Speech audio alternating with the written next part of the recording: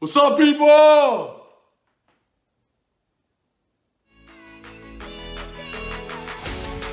Some of you think Pendulum is not the best deck. Well, guess what? Let me prove you wrong, baby! Let's go!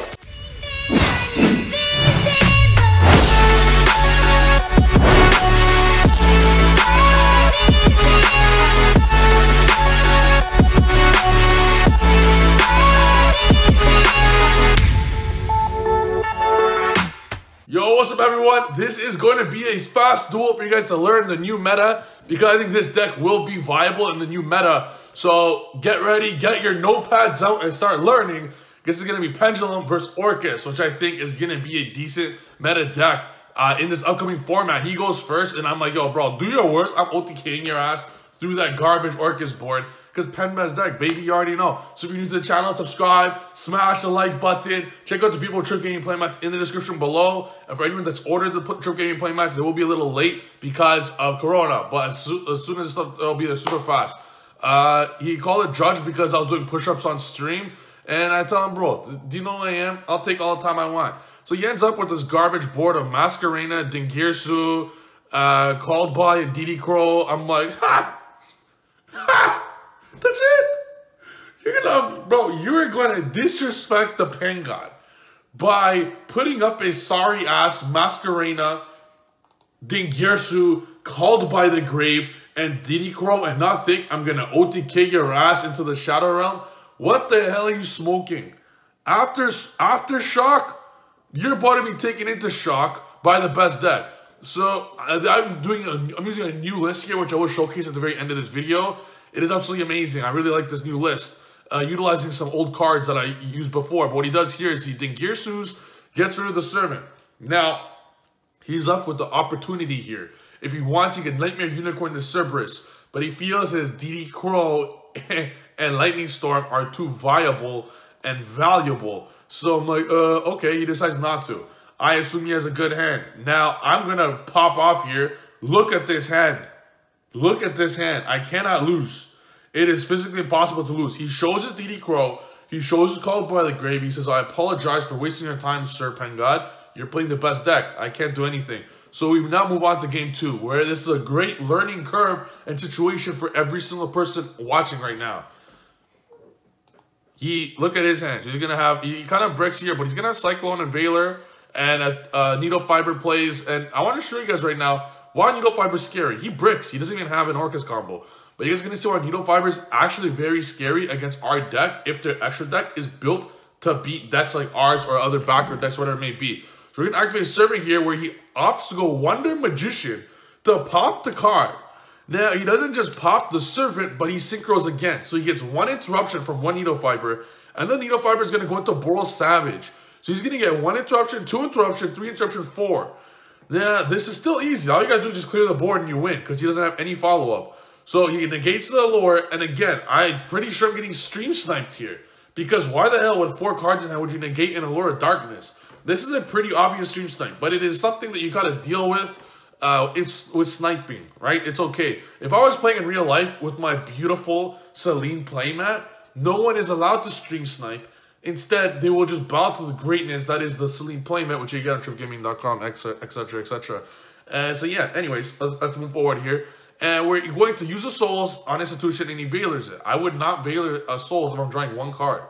So I'm pretty sure he's sniping for sure. But we're going to make the most of it. We're going to normal summon the Time Gazer. We did not normal summon the end of the turn. We're going to activate Crowley. He has nothing left. To my opinion, this is some dead card. I don't know what it is. Maybe another Allure or something. I did not expect a Cosmic Cycle. But we're going to activate, we're going to end up drawing, yeah, we get knowledge now. This is our hand. I'm like, okay, this is great. And activate the Cerberus. I'm going to summon the Cerberus Jackal. I'm going to get rid of the Savage Dragon by the effect of Cerberus. I'm going to attack into the Synchron. He has no monsters on field. I auto-win the duel right now. And I'm going to activate the effect of Jackal. I had an option if I want to special the Chrono and the Reflection, but then Cerberus will not get counters, and I will not be able to kill the Boral Savage. So the best play is to get scales, clear the board, and next turn I can pen summon and kill him. What does he end up doing? He ends up Cosmic Cycloning my Jackal King. Absolutely rest in peace to my Jackal. See you never. To be honest, it's very sad. Now, things are looking not the greatest, but you know what? Savage has no negates. I'm just going to activate Reflection, Chrono. I'm going to Pendulum summon a card. and get rid of the Jet Synchron, and he literally has no play left. He has no play left. He has to top deck something. He has no play left. We're good. Next turn, Pensum, we win. He top decks like Skeleton. So unfortunate because there's no actual Orcust cards like a normal summon except for Skeleton. So this is so damn unfortunate because he's going to Dingirsu one of our scales. So I'm like, damn, we're back in the top decking. It's unfortunate. I think he should have got Orcust to return. What I think he should have done was go Dingirsu, get rid of Reflection, and then Orcust return the Dingirsu to draw 2 cards, potentially get into another hand trap or a staple. But he ended up Babel. I end up getting a Cerberus. Unfortunate. We needed the Desires anyways. We needed some +1 card there. And we could have destroyed top deck's Mathematician. I'm like, all right, you win. There was a big mistake on my end though. He top deck Mathematician, and I'm getting PTSD from Harp Horror, not realizing that shit's banned. So anything he sent with Mathematician, he had no actual play. So that was a big misplay on my end to actually give up. Big mistake. I always preach never give up, and we couldn't win that game. God thought he was going to full Orcust combo after the Mathematician, but all he was sending was a Brass Bombard, which he couldn't do anything with. So he might have Galatea, Dingirsu. We still had a chance. I shouldn't have given up there. That was my mistake. He makes us... Wait, sorry. We're going first now. We have 5 spells, but unfortunately, the Tool Lore doesn't do anything for us with no Dark. The Terraforming is getting a Secret Village, which doesn't do anything for a combo. Institution can't add shit right now. So it's looking pretty bleak, to be honest. We activate Upstart Goblin. We get into a Mastery. I'm like, okay, things are looking good. We have some cards that can store counters. Unfortunately, though, still no Dark. So we kind of have 3 useless cards, right? 4 useless cards, to be honest. But we're going to make the most of it. I want you guys to see what we're going to do with this hand, which seems so useless, right?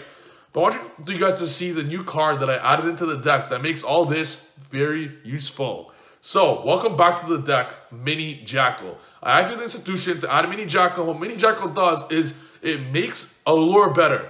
It makes Institution better. It makes Abductor better. That is 9 cards in your deck. It makes Cerberus better.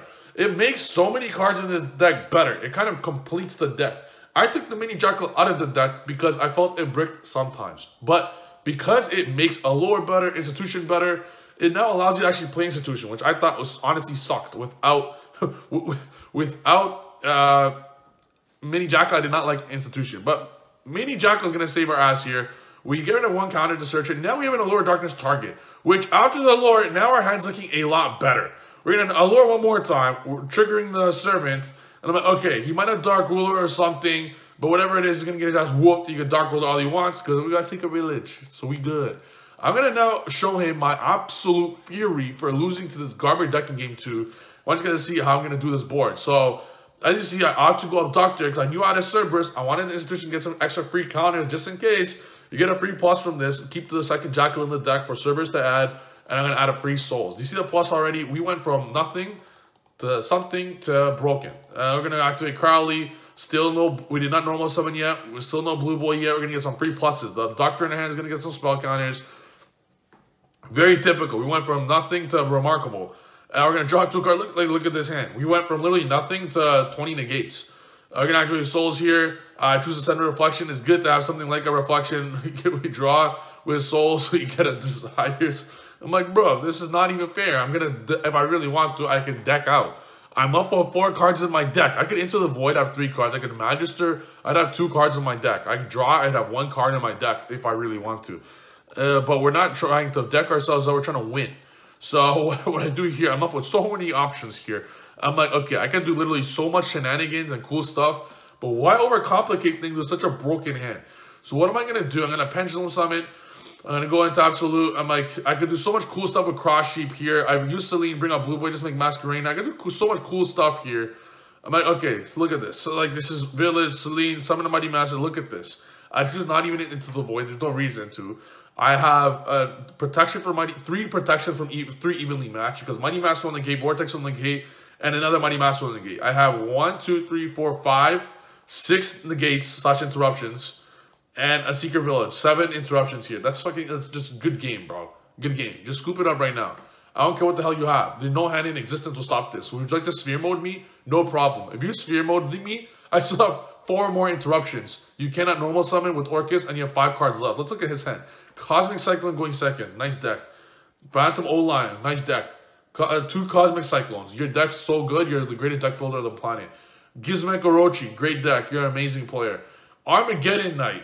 Jackal of Fuck. Babel. Nice deck. So, as you guys see here, no deck on the planet is a match for Pendulums. On my Patreon, I destroy every single meta deck. I've yet to do Orcust, so I felt instead of Patreon, I'll be uploading this how to get better at Pendulum video on the YouTube. But that's the video, so I hope you guys like it. Pendulum best deck by far, nothing is on our level. And again, if you want to support your boy, smash the subscribe button. We're almost at 30,000 subscribers.